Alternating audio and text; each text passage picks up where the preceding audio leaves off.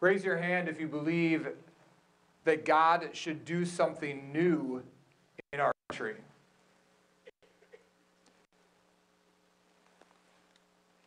Raise your hand if you believe that God should do something new in your own life.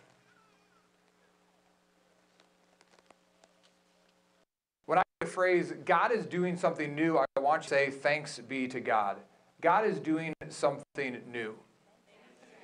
In our gospel passage today, God is doing something new. In our gospel passage today, very clearly, Jesus is beginning a new path and a new way. In our gospel passage, and if you read throughout the Gospel of Matthew, Jesus clearly is sent to the lost sheep of the house of Israel. That's who he's sent to. Today's gospel passage shocks people, but you have to read every gospel passage in its context.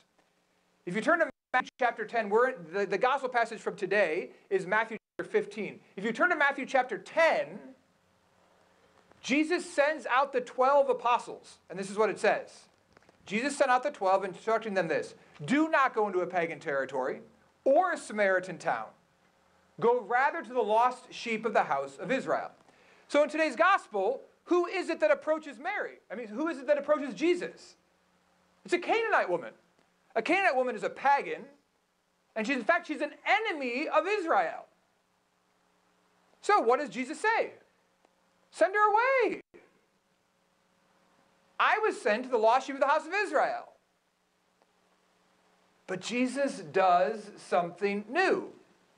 Thanks be to God. What does he do?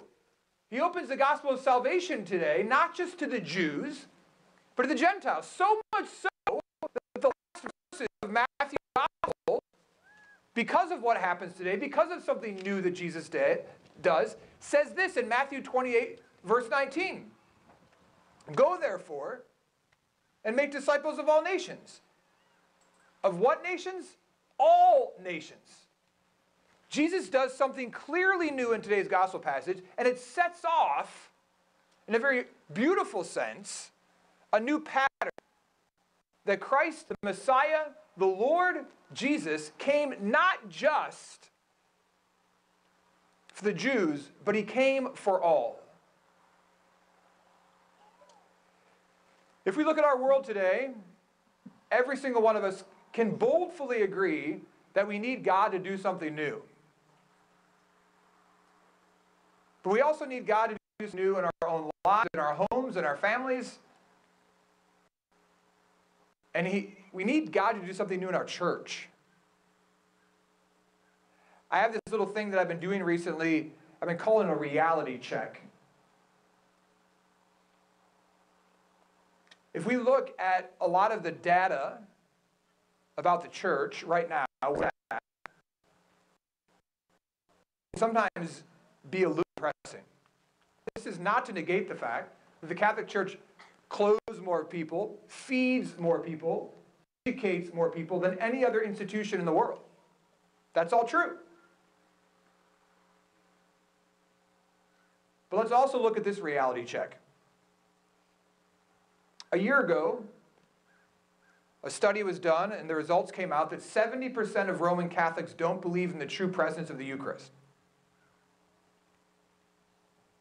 Data shows that for every one Roman Catholic that joins the church, so someone who's not Catholic becomes Catholic, 6 baptized Roman Catholics leave the church. Data shows that for those who go through the RCIA process, after 5 years leave the church.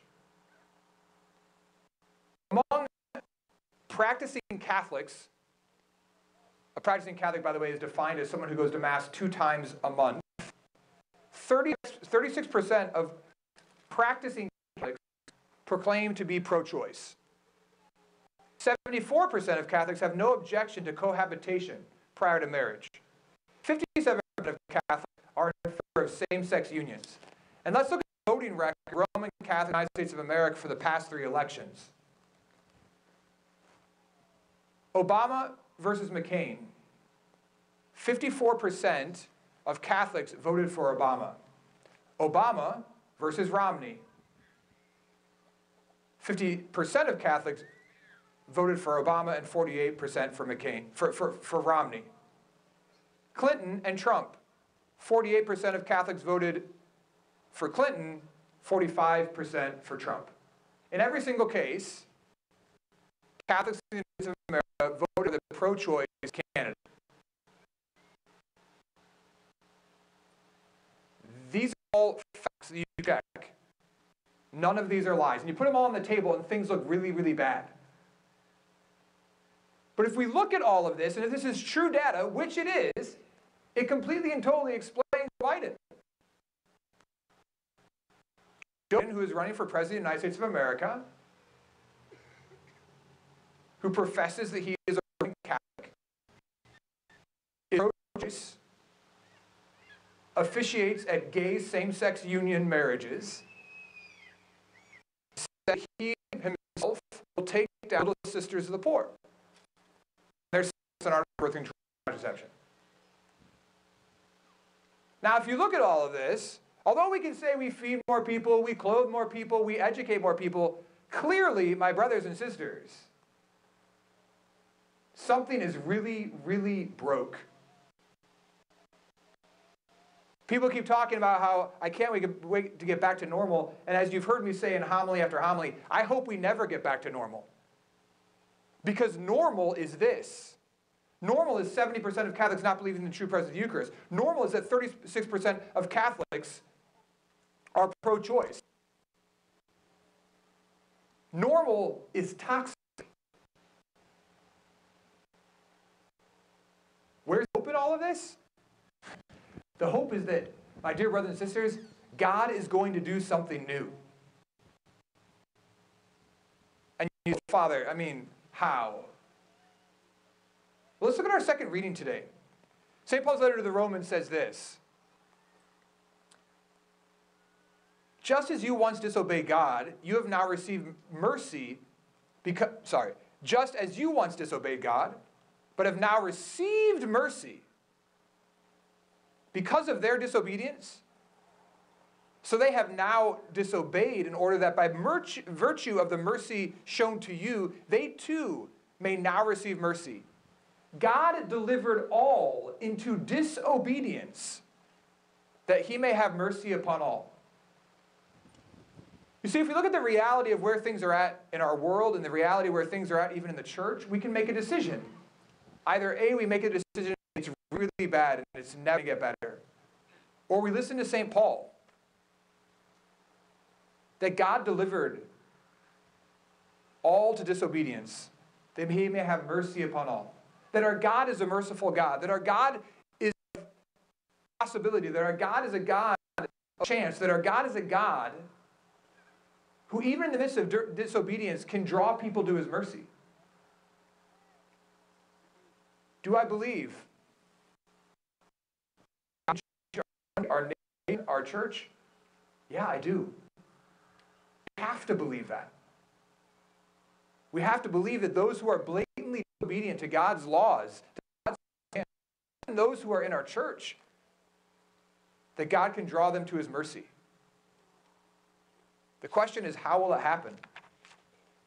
It'll happen, my brothers and sisters, by us looking at our first reading today from the book of the prophet Isaiah.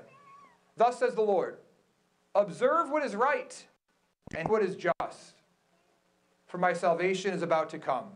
My justice is about to be revealed.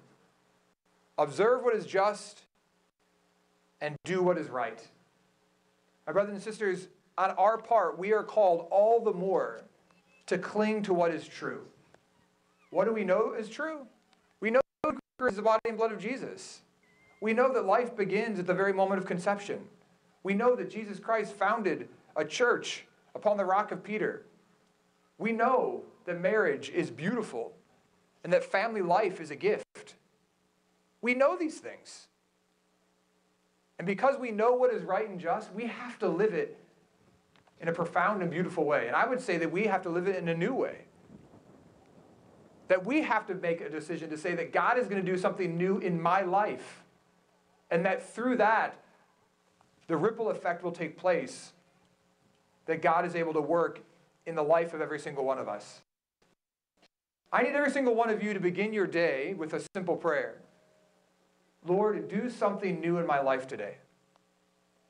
I need you to wake up every single day and say, Lord, do something new in our world today.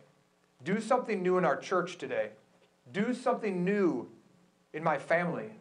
Lord, do something new in my marriage today. Lord, do something new in my school, in my workplace, in my university. Lord, do something new in the way that I love my children. And then we need to act. We need to act boldly.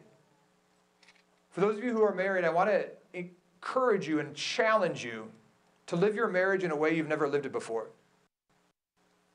One of the reasons why people believe what they believe about marriage is because they don't see marriage being lived out as it should.